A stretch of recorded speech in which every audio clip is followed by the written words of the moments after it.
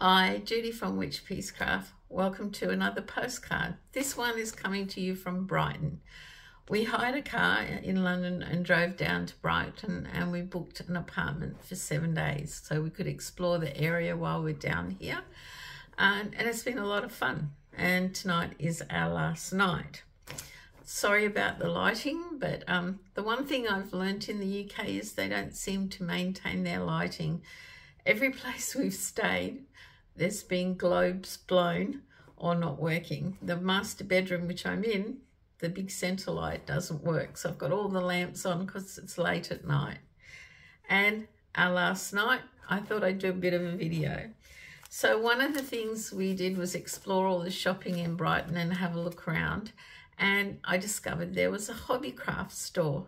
Now, a lot of UK content providers and podcasters mention hobby crafts, so I wanted to go and have a look, of course. So we went off and had a look. It's probably a lot like our Spotlight store. A lot of fabrics, a lot of craft, paper craft, and some yarn. Not as much yarn as I thought there would be. I did take a video of photos, and I'll put that at the end so you can have a look. I did, however, buy 24 balls of yarn. Yes, I bought 24 50-gram balls of Knit Craft Everyday DK. This one. There are 137 meters in a ball. So DK 3-weight. It's a decent DK 3-weight 8-ply. They're the ones. We should have one universal language for cotton, for wool, as to what it is. It's beautiful and soft, and I thought they were having buy two, get one free, and I thought, well, I'll get enough for a blanket. And I did buy a lot of colours. So 24 balls means I bought 2 of each colour, which means there's 12 colours. I won't show you them all, but I did tend to go for bright colours. I wanted something nice and bright, and I will put them in a blanket. When I got out of the store, Thing said, oh, are you mailing those home, are you? And I went, no. He goes, well, we can only have 23 kilos when we fly to Prague. And I went, oh. But then we discovered online I can actually buy an extra 7 kilos for luggage, for excess luggage. But we will see how we go. So one of the days we went off to Dover because I wanted to see the White Cliffs of Dover. It's something from my childhood. So the White Cliffs of Dover, my dad used to have, they played on 74. They were really hard vinyl, big records that he used to play. And he used to play Vera Lynn's When the Bluebirds Fly Over the White Cliffs of Dover. It's a song from the wars. And he played it a lot. And I always liked the song, and I was always curious about the White Cliffs of Dover. So we went to see them. It was a bit of a hike to get to them, hence why I have a bit of a chest infection. I have what I call COVID lungs. I can hike, but if I am breathing in really cold air, I will get a chest infection. It's happened every time. And sure enough, I got a chest infection. I should have remembered to put like something over my nose and mouth and not make the air so cold. But anyway, I'm getting there. They're not pure white like you see in the movies or on postcards. They're actually a very pale sandstone. There is lichen and other stuff growing on them. But it definitely put a tick on my bucket list and made me think of my dad. If I can find a link to the song, I'll put it in the description below. Just have a listen to while you're crafting. In Dover, which I'd probably say this trip, this part of the trip, has been a real highlight. It was easy to navigate around. We had a lovely lunch, a lovely day. We explored the shops, and yes, I bought stuff in Dover. So there was just like this little arcade, and you can tell that the town has gone through really tough times. There are a lot of places closed. But in this one arcade, they'd split it into little market stall booths of different things. And the lady I noticed had yarn. And I went in and she had other things. So one of the things I liked was this little pouch I'm a hooker in my spare time. She put them in these plastic bags for me because she knew I was travelling. They didn't come in those. She just put them in there. Thing picked this one because he said it was me down to a T. Crochet fills my days. Yarn fills my living room, dining room, bedroom, closets. That's that one. They're really cute.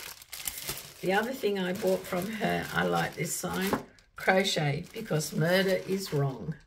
She put this in a bag. It's a metal sign. I really like it. It's got like this, I don't know if you can really see it in this lighting without flaring. It's a purple dragon. So that's some of the stuff I bought in Dover. Now, my luck of the draw number 9 is a Stylecraft blanket. I won't be a moment. I am a bit behind on my luck of the draw. I think week 2. I've done week 2 and I think 3's out and 4's about to come out. So week 1 was the cloud blue. Week 2 is the Matador red. My base colour is sunshine yellow. And I said that I would get some when I was over here. Now I discovered if I wanted it delivered to my son's apartment from Wool Warehouse, it takes 10 days by Royal Mail. Their mail is slower than ours. And I said to him, not to worry, I'll probably just order it when I get back if I don't see any on my travels. Well, there was a yarn shop in Dover and she sold Stylecraft, basically Stylecraft. So here it is. These are going to be my egg colours. They look, the greens and the blues in this light look very similar. There's those 3 and those 3. So I will tell you the colours as I make them, and what I'll do is I'll throw them in a bag and number 3 will be whatever Thing picks out for me. And I will use those for my luck of the draw number 9. The Stylecraft Special DK is beautiful and soft. And like this shade is turquoise. And there is, and I did look at it before, but now I've forgotten because of this stupid cold. 322 yards, 295 meters in a ball. So there should be enough for me to make my blanket. I did buy one other Stylecraft Aran. This is so soft. It's beautiful. I wanted to try it. It's called Impressions and it's Aran weight. It's a little fine for an Aran weight, but I really like the colors. And it is Parasol. It's blues and I thought I'll get that in case I want to do a Bod Hattapalooza pattern, although I wasn't keen on this week's pattern again. But I'm sure another one will come out and I will use it. So that was my shopping in Dover. For a town that's struggling, we help the economy. I spent quite a bit. And the first time I've really gone, besides the Hobbycraft, I have bought a lot of yarn. And yeah, it will go into my blanket.